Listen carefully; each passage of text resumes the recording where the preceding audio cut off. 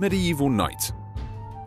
The medieval knight originates back to the Frankish ruler Charlemagne in the 8th century. He required soldiers mounted on horseback to fight across his vast empire.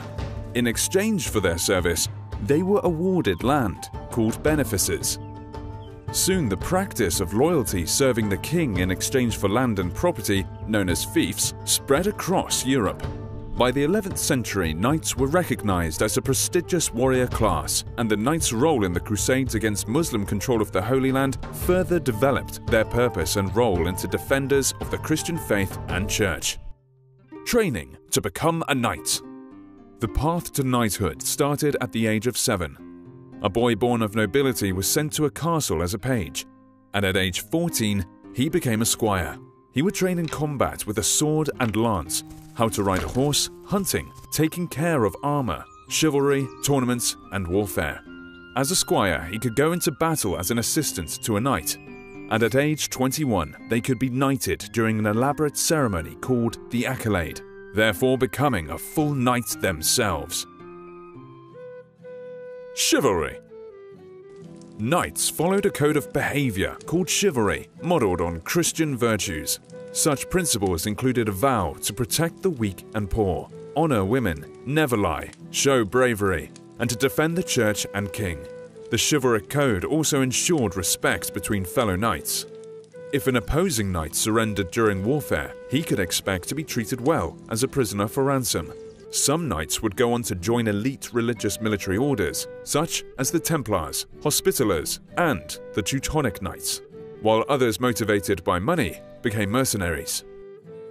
Weapons and armor. The invention of the stirrup had made it possible for mounted warriors to charge at the enemy effectively. Knights wore expensive tailor-made metal armor.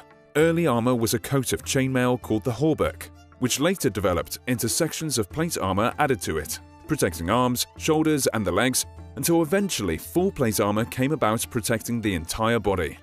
The knight could also carry a shield made of wood or metal to block attacks.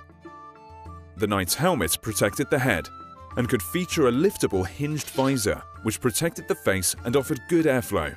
While plate armor protected the knight from enemy swords and hammers, it was heavy and limited mobility. Knights used a variety of close combat weapons including swords, lances, maces, axes, and war hammers. Combat.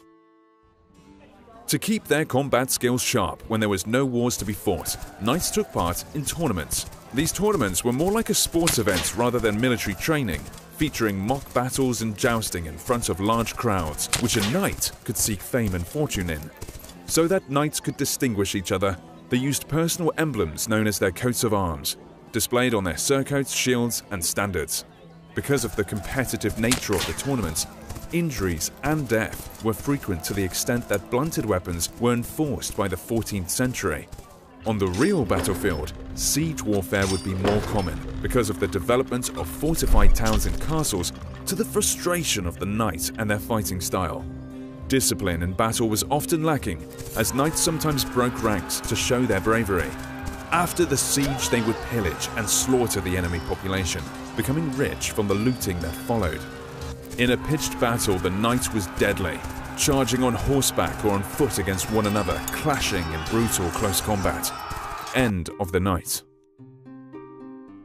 From the end of the 15th century, new weapons such as the crossbow and gunpowder firearms and the rise of standing armies eventually made the role of the knight more obsolete. Subscribe for more history videos.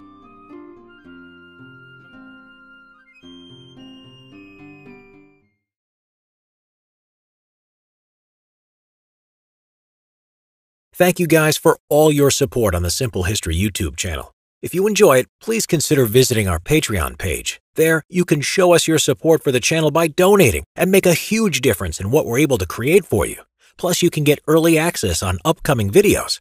So let's keep it growing, and thank you for being part of this amazing community.